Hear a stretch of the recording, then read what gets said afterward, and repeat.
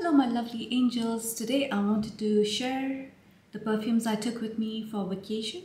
I'm going to share a bit of clips from our vacation and it wasn't too long, but we did visit Maldives for the first time and it was beautiful. It was like really nice, it was really pleasant, and it was really something we needed because we literally traveled after 3 years. After COVID hit, we didn't travel and we were just being very precautious, and I think it's now time to let go and start moving around the world and not live in fear.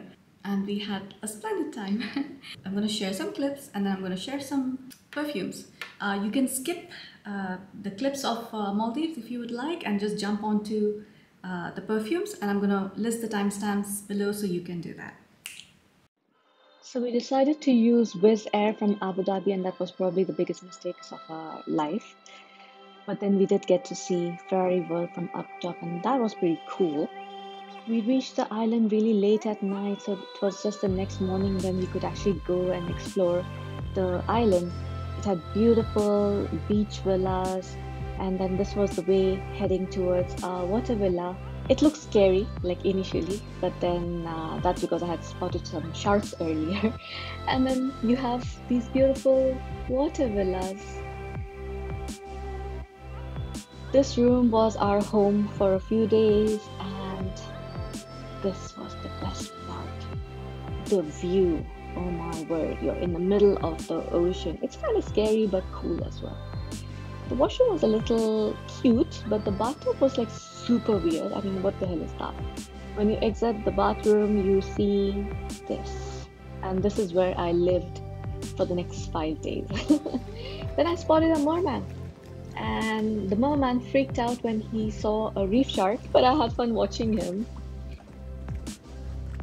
And then I just sat there contemplating life and wondering if I can retire and live here forever.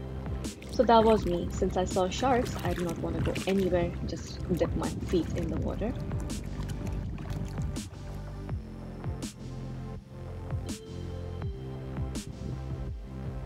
And then I saw these sharks again, and there were so many of them when we went for dinner. And they were like about 4 to 5 feet long. Then it rained that night. I enjoyed it because we come from a desert, so rain is always welcome. The next morning it was so peaceful and quiet because I think all the fishes and sharks got scared and left the island and went into the deep. I was more comfortable roaming around the island then, and I nearly bumped my head over there, and I thought I was looking cute and all, but I'm just plain looking weird. And then I just asked Ali to stop. Ali got bored of me and he was like, stop it, stop filming me. And then he went to sleep. This is what he did like for the next 5 days. He was just filming me and sleeping. Then we went for a spa date and it was cute. And then there's the weird tub again. And we had a couples massage, which was pretty decent.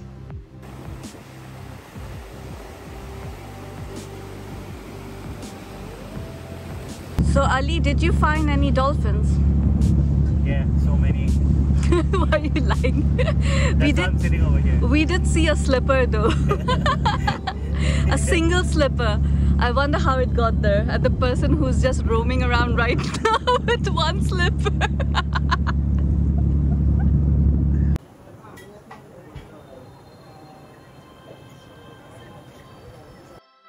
So I thought that was a sock, but it turned out to be a sea cucumber. These yellow guys were like everywhere. And there's another one. Bro, this was right next to our villa. These guys were having the time of their life. I don't know if they were playing catch and seek or if they were fornicating, but whatever it was, it looked like they were having fun. This definitely was a little spooky, and there was a random swing over there. So we decided to explore the island, and they grew everything in-house. So everything that they were serving us was organic. That was pretty cool. And then I saw a banana and I totally lost my mind because I was like, that's something you do not see every day in a grocery store.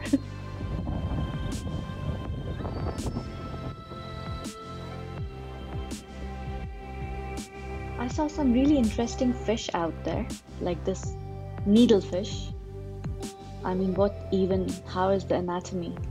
And then we saw a lot of tuna. They were like everywhere. And then more yellow guys. They were cute, right? This is something you see in an aquarium.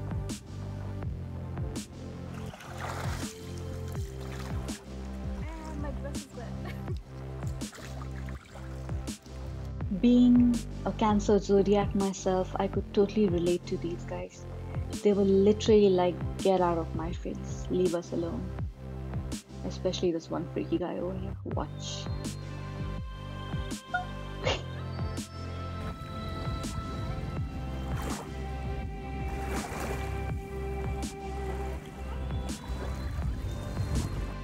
Okay, so I know this is like super corny, but then I made Ali buy a heart for us because the island was covered in these little hearts, and then we made our own Semali.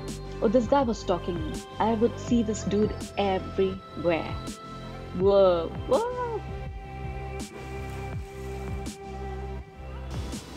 This is the shark point. Although it was called the surface point, I would call it the shark point. There were sharks everywhere. Who goes over here and surfs, dude? But it was beautiful to sit over there. There was a pizza joint over here, and we were just having pizzas. And this is the time lapse I did to capture the sunset since we were in a sunset villa. Look how gorgeous.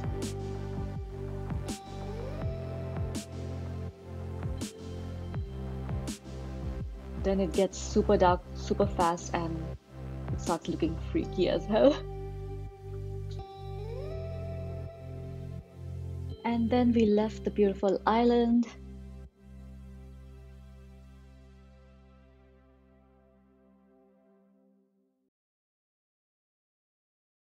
First of all, I took 2 perfumes, both from Roberto Cavalli.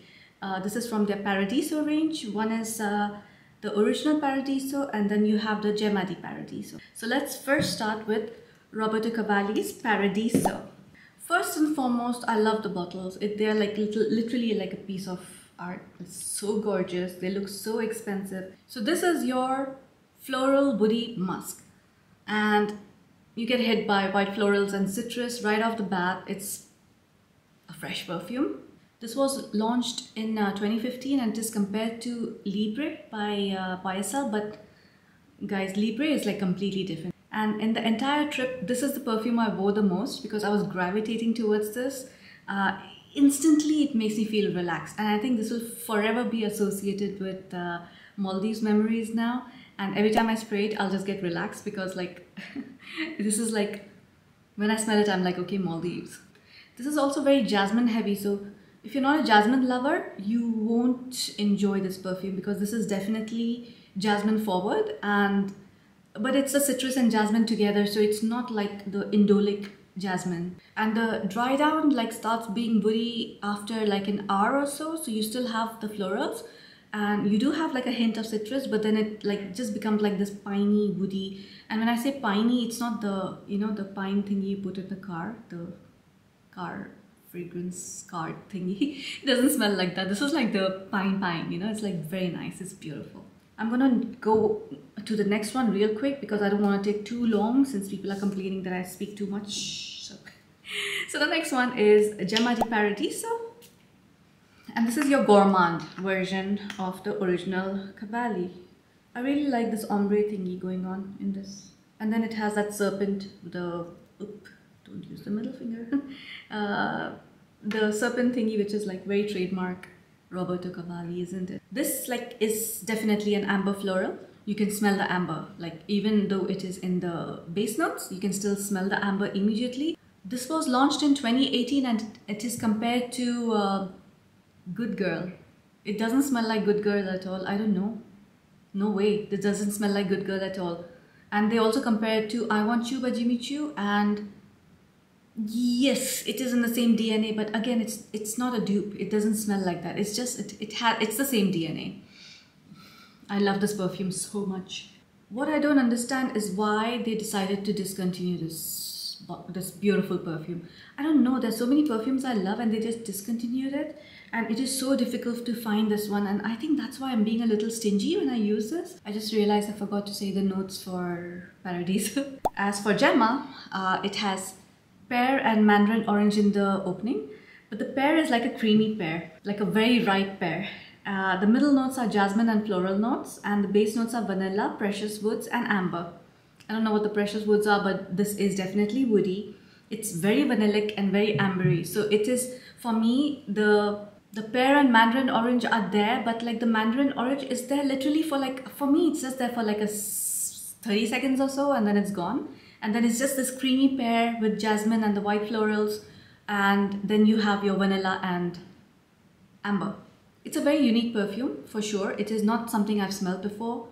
And if you like the DNA of I Want You, you will definitely like this one. Like my husband absolutely loves this perfume on me, and I don't see how like people dislike this perfume. Maybe they were expecting, because it's from the Paradiso range, they were like expecting like a tropical perfume or something, but this is like your vacation perfume, but you wear it during sundown, you know. The scent for me is a good 8 out of 10. The sillage is like at least 7 feet, and the longevity is 6 to 8 hours. Now, if it's too hot, it will disappear and you will be left behind with the vanilla and amber. And that's exactly what I wanted. I wanted the base of vanilla and amber to be on my skin, and this gives that. Next is, of course, I told you guys I'm going to take this for the vacation, because this is your ultimate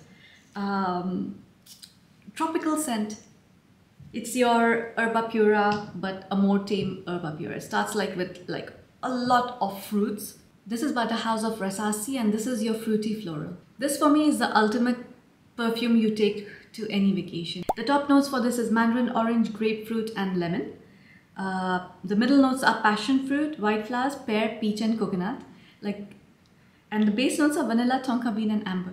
By the way, vanilla, tonka bean, and amber is like my favorite base note. And if there's a little sandalwood also, I love it. So I'll give this a 10 out of 10. This perfume for me is like an absolute 10 out of 10. I could give it more score if I could, if it was mathematically possible. The sillage is 8 feet, and the longevity is like the whole day.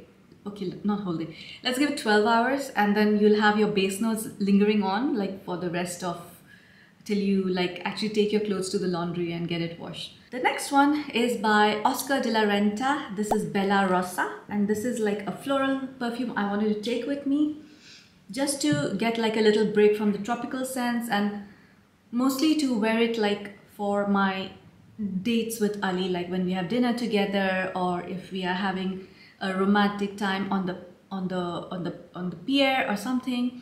Like I wanted to have a perfume that's like a little floral and a little feminine. This is your sheep floral, so it has like some woodiness, little bit of your citrus, and then it's like florals. This is your Flower Bomb by Viktor and Rolf, but with less patchouli.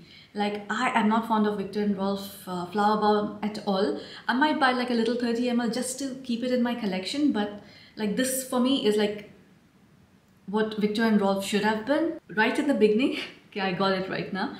Right in the beginning, you have the pink pepper, and I think that's what adds that little mystery and that little break from all the sweetness and everything. And that makes this perfume like absolutely perfect and intriguing. The top notes for Bella Rosa are pink pepper, freesia, and mandarin orange. Middle notes are pink rose, jasmine, and orris. Orris is what's giving it that slightly powdery, but it's not like heavy on powder. Base notes are patchouli, amber, and sandalwood, but it is not like the heavy patchouli, like I said before. Perfect scent. Now the next one was an obvious choice for me to take to a tropical vacation, and that's your Kenzo World Power. From that entire range, this was like the last flanker they released, and then they discontinued it, but you still get it, like it's still available in the market. And for me, this is your by the beach perfume, because this is like the first time I smelled a salty perfume, and I was like, what is this salt note or this ocean note, you know? And I get it, and I get why people love it so much. And I think if I'm not mistaken, the notes also was like very simple. They were like literally 3 notes if I'm not mistaken. Let me check. Yep. So the top note is cypress, middle note is sea salt, and the base note is tonka bean.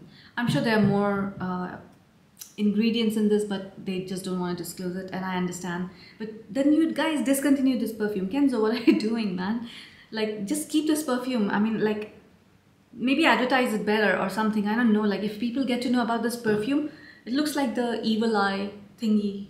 In the Middle Eastern culture, like it's like pretty big, the evil eye thingy. They call it a woody aromatic. This was released in 2019 and it's compared to Olympia, and I think it's compared to Olympia just because Olympia has a solar note and this has like a salt note. They're similar but not the same. Like Olympia, it's like a different perfume. I like that perfume as well, but this one is one up for me because I feel this is stronger than your Olympia. Can you imagine a perfume being salty and creamy at the same time? No, right?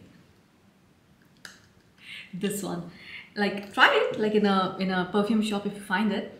Or else order a decant, and then like I'm telling you, you guys are gonna love this perfume. For me, this scent is a good 9 out of 10. The projection, I would say 4 to 5 feet. It's not too much because it's a very simple perfume. And let's say the longevity would be 6 to 7 hours. I have 2 more, but I specifically took these 2 for layering purposes. One is your Vanilla Bourbon by Mixbar, and then your Choco Musk by Al Rehab.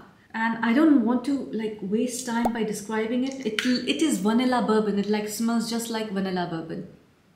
And I feel like, oh my god, so boozy. It settles down to a very nice vanilla bean, tonka bean kind of scent. Let me tell you the notes real quick because I don't want to talk about this too much. By the way, this perfume is not available where I'm from. Like in Dubai, we don't have the Mixbar perfumes, so I ordered it from US. So whenever my sister visits, I have a long list of perfumes I ask her to get me, and this was one of them. The top notes are black pepper and bergamot. It's not there. Middle note is jasmine, vanilla, orchid, apple blossom. Vanilla is there. Jasmine, apple blossom? No. And the base note is Madagascar, vanilla, sandalwood and amber, and I get it. But I don't know why I feel like there's some tonka as well in this.